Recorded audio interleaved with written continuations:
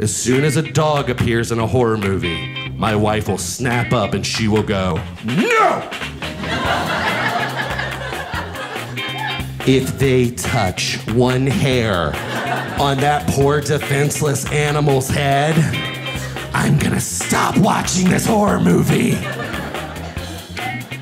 Well, luckily, honey, the hockey mask killer only kills teenagers, super small children, but has a soft spot for Shih Tzus.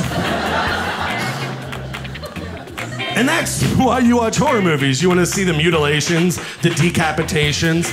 But I guess it would be weird if, before watching a horror movie, you were with someone and behind you, you heard them say, "I just want to see how many dogs they kill.